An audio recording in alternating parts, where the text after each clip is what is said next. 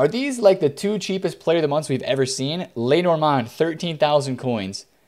It's basically a gold squad and an 82 rated squad. 13K. And this Browers is 10,000 coins. Those are mad cheap. I know they're also mad not hype. 1,500 downvotes. 77 sprint speed, 69 acceleration, 42 agility. 91 jumping, 89 heading.